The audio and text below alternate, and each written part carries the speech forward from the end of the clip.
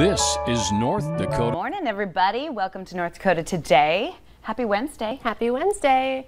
1 week out for Fargo public school students. Ooh. Like a week and a day for West Fargo public school students. Wow. It's for real now. It is. It is. It doesn't feel like it though. And I don't know all the back to school dates. I know it's, back moving in weekend for NDSU, MSUM today. It was kind of fun. We did a walk down memory lane because today is the Cobber Feed, right? It's the Cobber Feed. See, that means college students are heading back. I know. So yeah, it kind of led into the whole what is a cobber, well, and I only have one earring in. Just saying. Is it Monday? Is that a new fall? Did you with lose the it Violet somewhere, Rogue or just, gals about that? That's true. One We're earring? talking fall. We have some really beautiful fashions. We both went shopping yesterday too at Leela and Lavender and Violet Row. So they have some great pieces. Some pieces that I had to wear a jacket today, even though it is 95 degrees. But because Cobber Feed, don't wear jackets. It's going to be hot. It's hot. It's going to be cooler this weekend, but hot. At Prexy's Pond. Yeah. We used to hang out at Prexy's Pond. Back in the day, I said, I bet you spent a lot of time. You are a cobber, but you, oh well. That's how it goes. I'm still a cobber. Yeah, forever.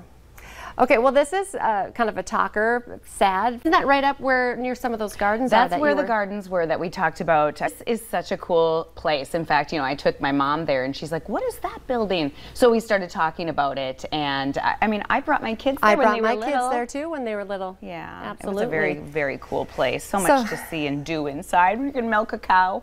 I know. Right? It was very unique to what, the entertainment that we have for our kids now. So. Well, the director of Yunker Farm told our crew here at Valley News Live that, and this makes sense, they were kind of on a shoestring budget. Things are just not good. Their boiler broke. Ugh. They said that would cost like tens of thousands of dollars. So they're shutting their doors. I feel like this might be one where maybe there could be some, fundraising or something. In Fargo, for sure. I mean, and to point out the gardens that definitely go check it out. Of it. Even walking just around the exterior of that building, it's neat up there. I liked it. Another story we were talking about today, completely different, from more than 100 miles away. What she did, she logged into his Alexa. Do you have an Alexa? I do have an Alexa. I do too. She logged into the app. I know. Well, she's probably younger and smarter than we. I don't have a totally smart house or anything. Do you where the lights aren't in the shower? But that would be no fun. And there's no cameras on any of mine.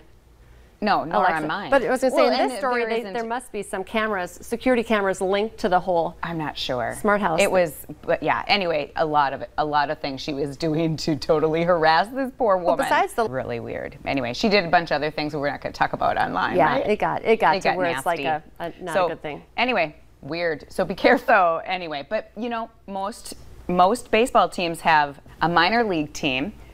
They have a bat dog. Or like cute animal video of the day. But look at that slider. He's so cute. I don't know. He had been sidelined. That makes sense because of COVID for a little. He really retrieving the bats. That is just what a sight. He takes his just stuff.